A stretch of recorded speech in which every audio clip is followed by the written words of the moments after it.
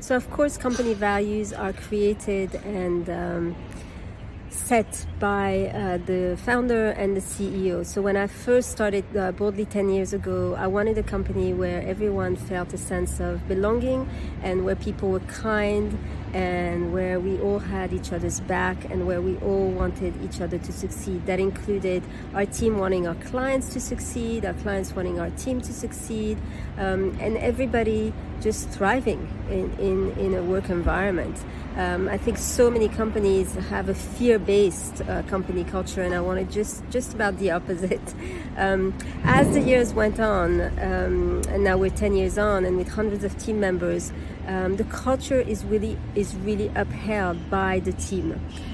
So I can no longer say that the company culture is held by the management team. You know, this is the job of every single person on our team, and I'm very, very, very grateful that everyone who's joined us share our company values of kindness, of transparency, of wanting each other to thrive, of working really, really hard to see others thrive, and of generosity, a really generous spirit, and knowing that if my colleague thrives, if my client thrives, I thrive as well. And that's the basis for how we've built Boldly and how Boldly continues to thrive as well.